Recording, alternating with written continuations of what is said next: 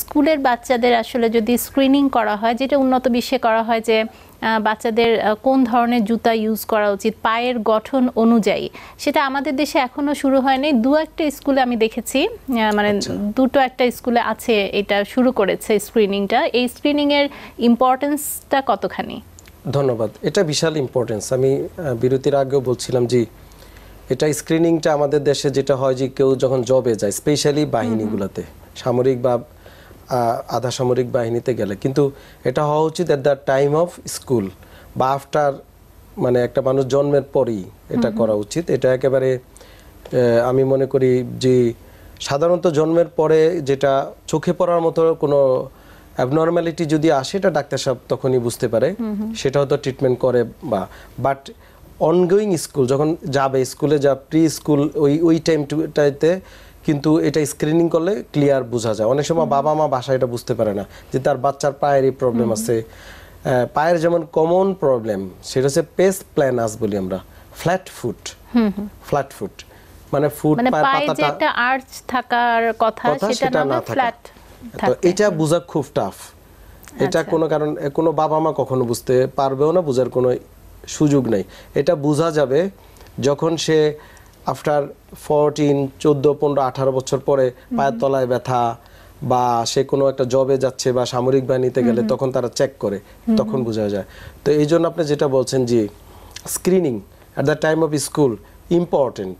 যদি আমরা অতীতে করে নাও থাকি, আমার মনে হয় যারা স্কুলের ম্যানেজমেন্টে আছেন তারা আমাদের এই লাইফটা যদি দেখেন, তারা যেন এই ব্যাপারে অন্তত একজন বিশেষজ্ঞকে প্রত্যেকটা বাচ্চাকে চেক করে নেওয়া যে তার পা ঠিক আছে কিনা, পায়ের পাতা ঠিক আছে কিনা, বা হাঁটুর প্রবলেম আছে কিনা, এগুলা জাস্ট একটা অ্যাসেসমেন্ট করা। জাস্ট একটা অ্যাসেসমেন্ট করতে ম্যাক্সিমাম 5 মিনিট সময় লাগবে।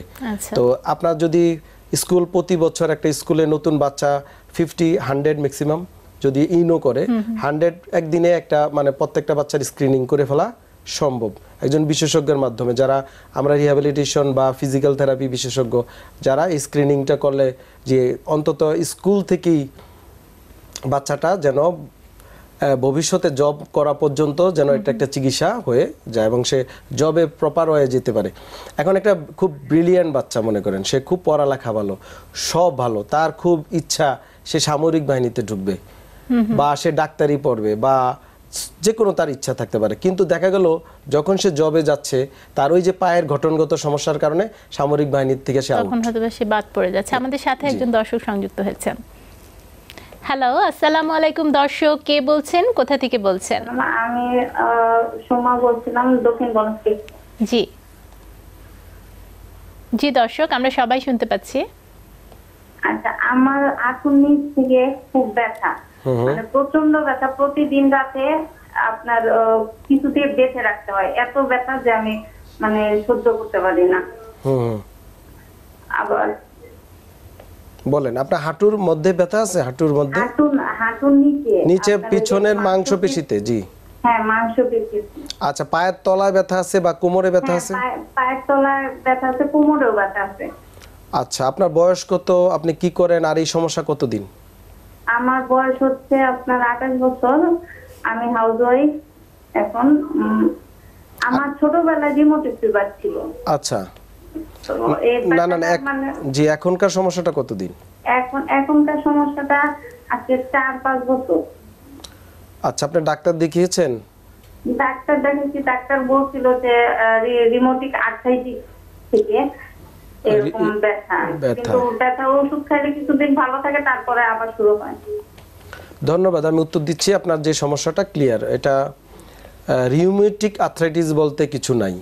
প্রথম কথা হচ্ছে রোগীরও হয়তো বলতে ভুল হচ্ছে বা কোনোভাবে, সেটা হচ্ছে রিউমাটয়েড আর্থ্রাইটিস একটা ডিজিজ আছে, সেটা হচ্ছে সারা শরীরে ব্যথা হবে। আমরা যেটা বলছিলাম যে arthritis 600 types, one of the মানে কমন, ফিমেলের মহিলাদের কমন, পুরুষদেরও হয়, মহিলাদের কমন রিউমাটয়েড আর্থ্রাইটিস। আরেকটা হচ্ছে রিউমেটিক ফিভার, দুইটা আলাদা জিনিস। তো রিউমেটিক ফিভার হচ্ছে স্কুল গোয়িং বাচ্চাদের থেকে শুরু হয়, গলা ব্যথা থাকবে, আরও কিছু কার্ডিনাল সাইন থাকে, সেটা আলাদা জিনিস, সেটা হচ্ছে ইনফেকশনের কারণে হয়ে থাকে। তবে ওনার সমস্যার সাথে রিউমাটয়েড আর্থ্রাইটিসের কোনো মিল নেই ক্লিনিক্যালি। রিউমাটয়েড আর্থ্রাইটিস হচ্ছে জোড়ায় জোড়ায় ব্যথা হবে, মর্নিং স্টিফনেস হবে, হালকা জ্বর থাকতে পারে, ফুলে যেতে পারে জোড়াগুলা, কিন্তু উনি বলছে ওনার পায়ের হাঁটুর নিচ থেকে ব্যথা, পায়ের তলা ব্যথা, মাঝে মাঝে কোমর ব্যথা হয়, এটা মেকানিক্যাল স্পাইনে বা হাঁটুতে বা মাংসপেশির কোনো সমস্যা হতে আমার মনে হয় ওনার মাংসপেশিতেও ব্যথা আছে, কারণ উনি বলছিলেন যে বেঁধে রাখলে উনি আরাম পান। জি, পায়ে বেঁধে রাখলে আরাম পায়। তো আমার মনে হয় দর্শক, আপনার যে ডাক্তার সাহেবের সাথে আরো ডায়াগনোসিসটা ক্লিয়ার হওয়া দরকার। আমার কাছে মনে হচ্ছে আপনার কোমরের প্রবলেম থেকে এটা হচ্ছে, যেটা আমরা বলি সায়াটিকা বা ডিস্ক প্রোলাস বা স্লিপ ডিস্ক বা পিএলআইডি যাই বলি না কেন, এই রুগীগুলার কমন এই ফিচার যে পায়ের নিচে পিছনে মাংসপেশিতে ব্যথা হবে, পায়ের তলা ব্যথা হবে, কোমর ব্যথা হবে, পা বেঁধে রাখলে ভালো লাগবে, বা বাচ্চাদের দিয়ে মেসেজ করলে বা উপরে উঠিয়ে পাড়ালে ভালো লাগে, কোমরে মেসেজ করলে ভালো লাগে। তো এই রোগগুলার দীর্ঘায়িত হলে আপনার মারাত্মক সমস্যা হতে পারে, যেমন আমরা বলি কর্ডাইকুনা সিনড্রোম। কর্ডাইকুনা মানে পায়ে অবশ হয়ে যাওয়া বা পায়ের আপনার শক্তি হারিয়ে ফেলা বা প্রস্রাব পায়খানার ইনকন্টিনেন্সি হওয়া, এটা বলি কর্ডাইকুনা সিনড্রোম। তো ওই পর্যন্ত যেতে অনেক সময় লাগে, বা বড় কোনো মানে কোনো ইনজুরির কোনো হিস্ট্রি থাকতে হয়, তবে ডে বাই ডে কিন্তু ওদিকে আগায়, সেটা অনেক বছর লেগে যায় রুগীদের। আমার মনে হয় আপনার ডায়াগনোসিসটা ক্লিয়ার করা দরকার। আর এই ক্ষেত্রে আপনি এই যে বলছিলেন যে পা বেঁধে রাখেন, আপনি হয়তো আরাম পান ঠিক আছে, কিন্তু আপনার রক্ত চলাচল নালীতে ইনজুরি হয়ে যেতে পারে, তা থেকে পায়ে আরেকটা সমস্যা তৈরি হয়ে যেতে পারে। এই যেহেতু কাজ করবেন, আপনি ডাক্তার সাহেবের সাথে রিডায়াগনোসিস করেন, রিঅ্যাসেসমেন্ট করতে বলেন, আপনাকে প্রয়োজনে কোমরের এমআরআই বা ব্লাড টেস্ট করে এটা আইডেন্টিফাই করতে বলেন যে কেন হচ্ছে এটা। আমরা কথা বলছিলাম যে পায়ের গঠনগত কিছু মানে সমস্যার কারণে যেটা হয়ে থাকে, পরবর্তীতে তার হয়তো বা কোনো জব পেতে সমস্যা হয়। এই যে তার স্ক্রিনিং এর সময়টাতে, মানে একেবারে স্কুলে যখন পড়ে সেই সময়টা যদি এটা অ্যাড্রেস করা হয়, সেই ক্ষেত্রে এটা কারেকশন কতখানি হয়? ধন্যবাদ। সাধারণত একটা বাচ্চা স্কুলে আমাদের দেশে এখন হয়তো 2.5-3 বছর বা প্রি স্কুলে যায়, বা বাচ্চারা খেলতেও যায় অনেক স্কুলে, এটা ভালো। তো ওই টাইমটাতেই যদি আমরা এটা ডায়াগনোসিস করতে পারি, কারণ মেজর অ্যাবনর্মালিটি আমি বলছি এট দ্য টাইম অফ, মানে বাচ্চা যখন ডেলিভারি হলো বা যেখানেই হোক, সেটা হাসপাতালই সাধারণত হওয়ার কথা, সেখানে যে গাইনির ডাক্তার বা ওখানে পেডিয়াট্রিশিয়ান দেখলে সে বুঝতে পারে আইদার পায়ের কোনো গঠনগত অ্যাবনর্মালিটি আছে কিনা। যেমন জন্মগত পা বাঁকা পা নিয়ে সে জন্মাতে পারে, ক্লাব ফুট নিয়ে সে জন্মাতে পারে, জেনু রিকারভেটাম নিয়ে জন্মাতে পারে, মানে এগুলো সবই হচ্ছে জন্মগত ত্রুটি। সেটা ডাক্তার বাচ্চা যখন ডেলিভারি পরে তার হাতে আসবে, সে দেখলেই বুঝতে পারে যে আইদার কোনো অ্যাবনর্মালিটি আছে কিনা। কিন্তু আমরা যেটা নিয়ে কথা বলছি স্কুল গোয়িং বাচ্চাদের ক্ষেত্রে, এই ত্রুটিটা আসলে ধরা খুব টাফ, মানে এগুলো খুবই সূক্ষ্ম ত্রুটি। কিন্তু যেটা ভবিষ্যতে একটা মানুষ যখন 18 বছর পার হয়ে যাবে, তার ম্যাচুরিটি আসবে, বোন ইফোফেসিয়াল মানে লাইনগুলো সব আপনার হয়ে যাবে, অ্যাডাল্ট হয়ে যাবে, তখন কিন্তু তার এই সমস্যার কারেকশন করা সম্ভব হয়ে উঠবে না, বা এক্সটেন্সিভ কোনো সার্জারিতে যেতে হতে পারে, বা আদৌ কোনোভাবে কোনো দিন আর সম্ভব হয়ে উঠবে না। সেটা আপনি যেটা বলছেন, যদি আমরা স্ক্রিনিং ওই ছোট বাচ্চাদের থেকে করতে পারি, সেক্ষেত্রে আমরা কি করতে পারি, ওখানে স্ক্রিনিংয়ে যদি আমরা ফ্ল্যাট ফুট পাই, তার জুতা কারেকশন করে দেওয়া, বাচ্চার বাবা মাকে কিছু ট্রেনিং দেওয়া, বাচ্চাকে কিছু বুঝিয়ে দেওয়া তুমি এভাবে চলবা, প্লাস কিছু থেরাপির ব্যবস্থা করে দেওয়া যায়, এতে রুগী পুরোপুরি ভালো হয়ে যাবে। ক্লাব ফুট বা ফ্ল্যাট ফুট, তাও যদি রেজিডুয়াল কোনো প্রবলেম থাকে সেটাও কারেকশন করা সম্ভব।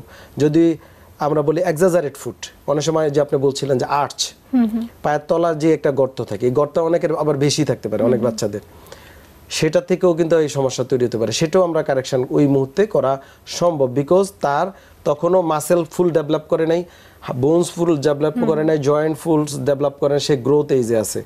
সো সেই সময় থেকে কারেকশন করলে 100% সে পায়ের গঠন থেকে, মানে অ্যাবনর্মালিটি থেকে সে ভালো হতে পারে। এটা আসলে একটা বড় একটা ইম্পর্টেন্ট একটা মেসেজ আমার কাছে মনে হয়, যে ওই সময়টা ছোট্ট একটা ইনিশিয়েটিভই কিন্তু অনেক বড় একটা পরিবর্তন করা সম্ভব, যেটা তার পরবর্তী লাইফে কিন্তু তার জব পাওয়ার ক্ষেত্রে কিন্তু কোনো বাধা হয়ে দাঁড়াবে না। অবশ্যই, কারণ একটা মানুষের লাইফ, এইম অফ লাইফ থাকতে পারে, কেউ এটা হবে, কেউ সেটা হবে, কিন্তু সে হয়তো পড়ালেখা করলে একটা উদ্দেশ্য তার এই লাইনে সে যাবে, পড়ালেখা করলো মানে academically say okay, but physically say unfit হয়ে যায়, আনফিটের কারণে সে কিন্তু আর জবটা পেল না বা করতে পারলো না, তাহলে তার মানে ম্যাচ করবে না। আপনি যেটা করতে চান সেটা না করে আপনাকে যদি আমি আর কাজ দিই, তাহলে কিন্তু আপনি ওখানে প্রপার কাজ করতে পারবেন না, এবং জাতি প্রপার আউটপুট পাবে না ওই লোকটার কাছ থেকে। এটা কিন্তু আমাদের এখনই অ্যাড্রেস আপনার মাধ্যমে বলবো, যারা স্কুল কর্তৃপক্ষ আছেন, স্কুল স্পেশালি বাচ্চাদের মানে প্রি স্কুল বা প্রাইমারি স্কুল বা কিন্ডারগার্টেন বা এই লেভেল যারা ম্যানেজমেন্ট করেন বা কর্তৃপক্ষ বা টিচার, তারা যেন এখনই এই জাতীয় একটা উদ্যোগ নেয় যে আমরা যখন স্কুলে বাচ্চাগুলো নিব এবং প্রত্যেকটা বাচ্চাদের পাশাপাশি স্ক্রিনিং করে তার এই সমস্যাটা একটা সমাধান যেন সে করতে পারে। ওইখান থেকেই আমাদের জাতি গঠন হয়, ওখান থেকেই জাতি যেন ফিজিক্যালি ফিট থাকে। অবশ্যই। আমাদের সাথে আরো একজন দর্শক সংযুক্ত হয়েছেন। হ্যালো, আসসালামু আলাইকুম দর্শক, কে বলছেন, কোথা থেকে বলছেন? ওয়ালাইকুম সালাম, আমি নরসিংদী থেকে বলছি, মোহাম্মদ দেলোয়ার হোসেন। জি। আমার ওই কোমরের সমস্যা, আজকে 6-7 মাস ধরে এই ওষুধ খেতেছি, কোনো কাজ হইতেছে না। ওই যে আপনার গাবারল আর ওই বন্ধ বা ওইগুলি খাইতেছি, কিন্তু শরীরে কোনো কাম হইতেছে না। আপনার বয়স কত? আমার বয়স 40 বছর। 40 বছর। আপনার কোমর ব্যথাটা কি কোমরেই থাকে নাকি পায়ে উঠানামা করে বা পিঠে উঠে? এই কোমরের সাইডটা হাড্ডি ক্ষয় হয়ে গেছে।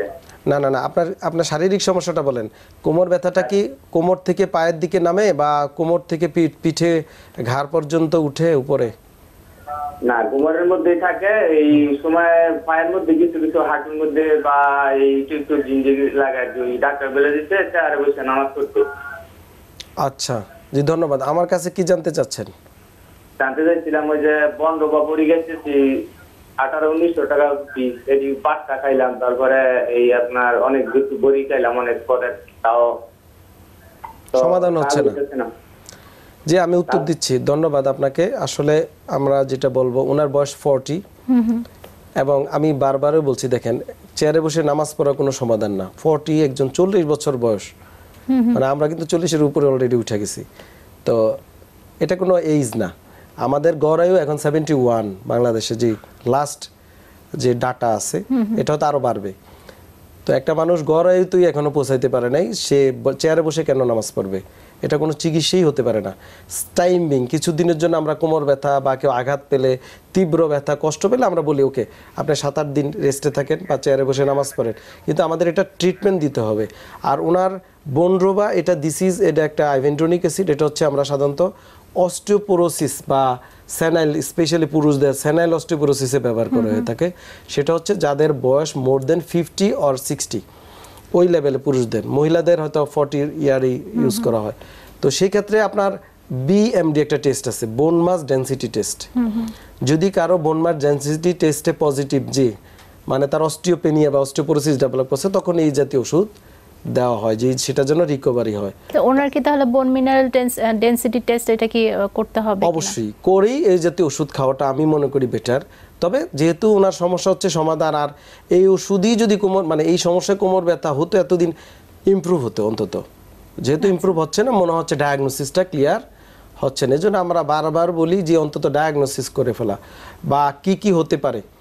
হাড় ক্ষয় হতে পারে, 40 ইয়ার্স, ওই যে হাড় ক্ষয়। আর অনেকের তো দেখা যায় যে আগে থেকেই শুরু হয়ে যায়, মানে ক্ষয়টা কারো কারো ক্ষেত্রে একটু আগে থেকেও হতে পারে, কিন্তু অস্টিও আর্থ্রাইটিস আর অস্টিওপোরোসিস দুইটা আলাদা ডিজিজ। একটা হচ্ছে জোড়ার রোগ আর একটা হচ্ছে আপনার বোনসের রোগ। সো দুইটা এবং ক্লিনিক্যাল ফিচার ভিন্ন হবে। তা আমার মনে হয় আপনার এই ক্ষেত্রে কোমরের এমআরআই করে আপনি দেখতে পারেন, তাহলে আপনার সমস্যাটা ক্লিয়ার হবে।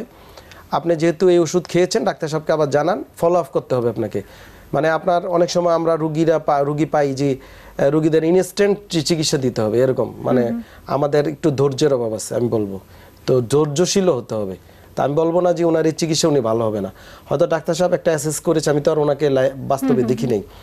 এটা উনি 1বার 2বার 3বার অন্তত ফলো আপে যাওয়া উচিত। তারপর ডাক্তার সাহেব অবশ্যই বিকল্প মেজার নিবে যে আমাকে এই করা উচিত বা কোনো টেস্ট করার দরকার হলে। আমার মনে হয় আপনি ওনার সাথে ধৈর্যের সাথে আবার ওনাকে দেখান, প্রয়োজনে বলেন যে আমার সমাধান হচ্ছে না, উনি প্রয়োজনে কোনো টেস্ট লাগলে করে আবার দেখবে।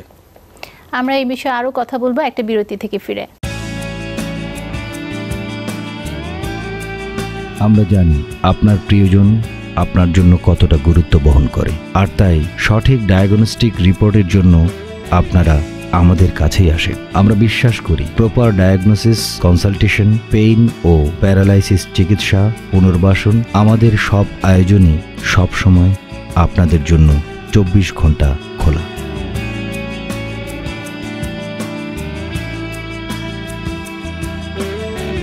নির্ভুল রিপোর্ট অতি দ্রুত সময়ে আমরাই দিয়ে থাকি।